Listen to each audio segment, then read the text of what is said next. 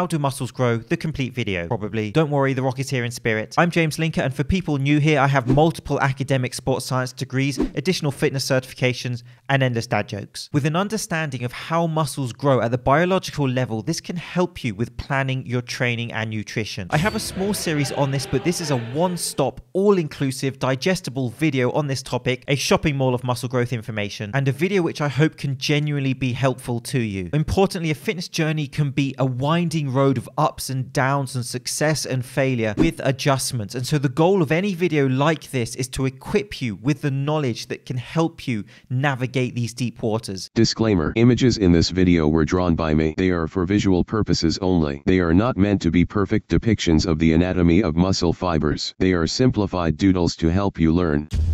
Muscle hypertrophy. Muscle hypertrophy is the increase in the size of muscle fibers, not an overly excited trophy, where muscle growth is an anabolic process within the body, the building up of muscle tissue. Within a muscle, you have motor units, and these motor units are activated by motor neurons, messages from the brain, telling these motor units to do something. For example, for your muscles to produce force in response to the lifting that you are performing in the gym. One simple example of this, your nervous system will activate several motor units within a muscle to produce a certain amount of force to overcome the stimulus, to overcome the weight that you are asking it to move. And these motor units contain bundles of muscle fibers. And it is these muscle fibers within these motor units that are increasing in size, muscle hypertrophy, which gives you that overall appearance of an increase in muscle mass, aka the old beach body for that one day of sunshine in the UK per year. I can't draw.com, this is all you get, so pipe down. And so let's go microscopic. Within a muscle fiber, we have a myofibril, a rod, or a unit where muscle contraction takes place.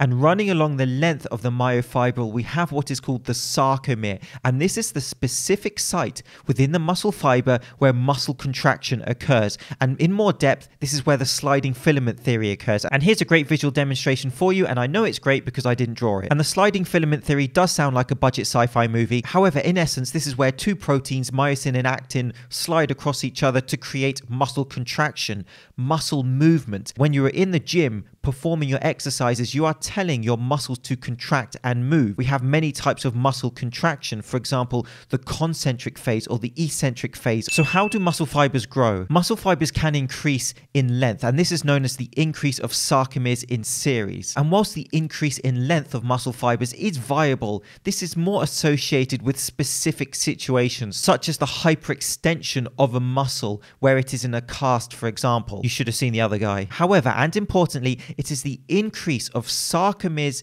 in parallel, which is how your muscle fibers are growing in response to your resistance training that you are performing. The stacking of these sarcomeres next to each other, if you like. You can think of the increase of sarcomeres in parallel as that fun commute home or a mosh pit. And I don't know what that second one is. I was just saying that to sound cool. That's the microscopic level of what's happening, which when we take a step back, we see as an overall increase in muscle mass. And so when you think about your resistance training, this may be, for example, weightlifting, this may be calisthenics. How you train specifically is specific and unique to you, as we all have specific and unique characteristics. And that's why when you hear the one-size-fits-all communication on YouTube, for example, is complete junk. For example, this training method is good for everyone, this training method is bad for everyone. That is not analytical, that is junk information, as we all have unique characteristics. We have to understand the advantages and the disadvantages of specific training protocols and apply them to ourselves. However, when you do train for muscle growth, you do need to challenge the muscle and overload the muscle. And you can do this by using many forms of resistance training and using multiple rep and set ranges,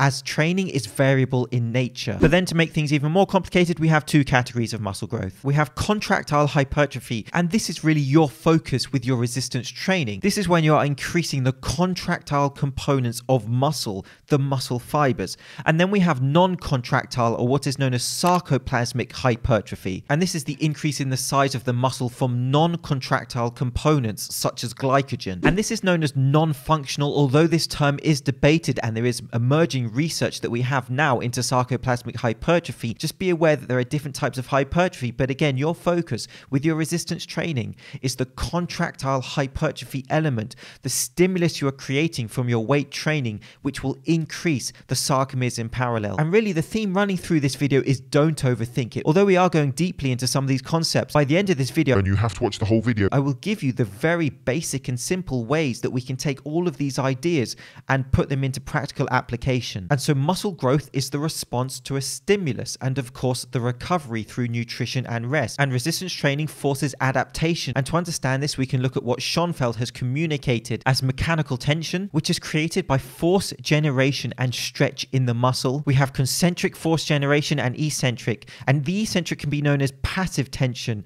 the stretching of muscle. And here's a very nice quote from Schoenfeld to help us understand the concept of mechanical tension. Tension associated with resistance training disturbs the integrity of skeletal muscle. And then of course we have the response to this stimulus, which is our rest and our nutrition, to of course be part of this muscle growing process. And when we think of nutrition and we think of protein intake, I have a video on the protein hierarchy where I explain that it is your overall protein intake throughout a day which is more important than other factors. And if you haven't seen that video, I've linked it below, please watch it. But we can think of this resistance training stimulus as a cumulative process, many interlinked concepts, not just mechanical tension. We also have metabolic stress. And metabolic stress is the accumulation of metabolites from your training. Your repeated challenging resistance training creates an environment in your body where you are building up metabolites, and this can contribute to muscle hypertrophy. This is why when we look at training in the gym, we're talking about the repeated dynamic contractions being important for muscle growth,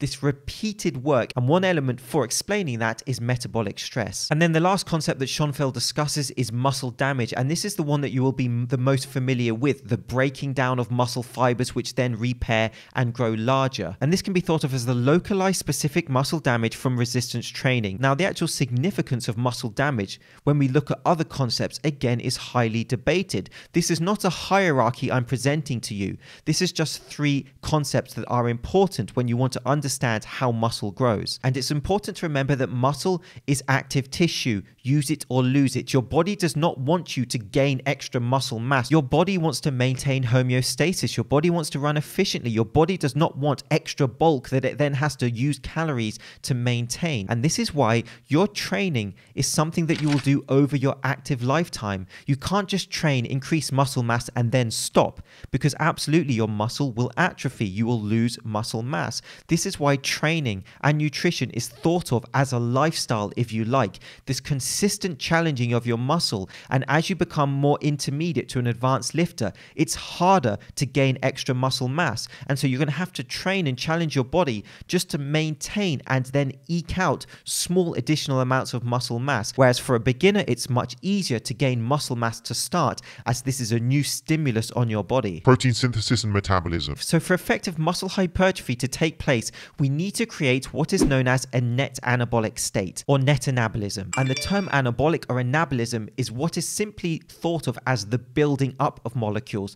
And the words catabolism and catabolic are the breaking down of molecules. Now, very importantly, there's a massive miscommunication in YouTube fitness which needs to be corrected. You'll hear the terms stay anabolic, take this supplement and be anabolic at all times, and that is just simply incorrect. You are not anabolic at all times. You are not catabolic at all times. You are a mixture of anabolic and catabolic throughout the day, and both processes are important to be healthy. However, for muscle growth, you want more anabolism than catabolism over a day, and that's what's called a state of net anabolism. And so when we think of anabolism and catabolism in the body, that can be attributed to proteins, nucleic acid, fatty acid, the old sugars. But in this case, because we're focusing on muscle mass, we're thinking about proteins, amino acids, the building up of amino acids, the chaining together of amino acids, protein synthesis to create proteins to contribute to this muscle growth,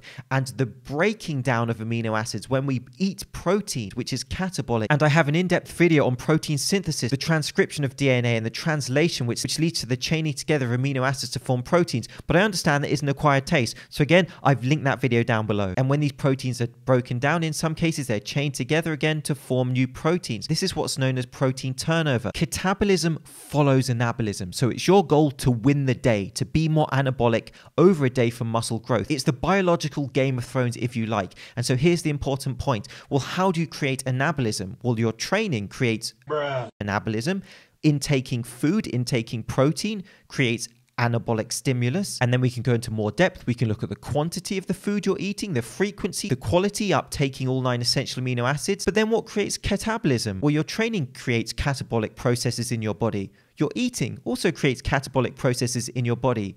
So what you'll see here is that the same stimulus creates both anabolic and catabolic processes within the body.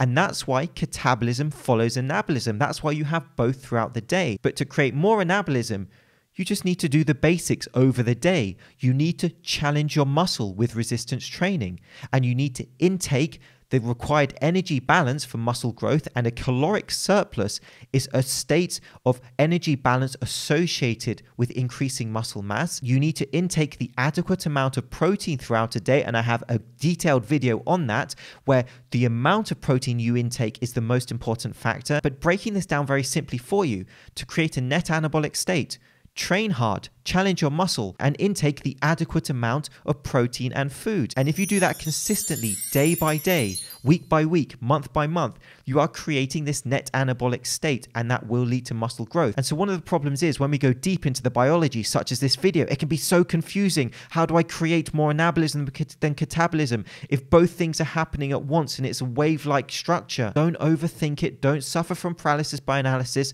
Just focus on the basics. One massive problem in YouTube and general internet communication is that elite athletes and the more recreational person just looking to increase muscle mass are grouped together. For example, how much protein you should take, how often should you eat. This information is grouped together for everyone, and it shouldn't be, because elite athletes are a special population, people who have to taper and peak for their event. And for example, elite athletes, sportsmen, have a more intricate need for nutrient timing and intake and training than just the general person who's looking to grow muscle, for example. For the general person watching this, if you're not an elite bodybuilder, if you're not an elite sportsman, a professional sportsman, you can focus on the basics.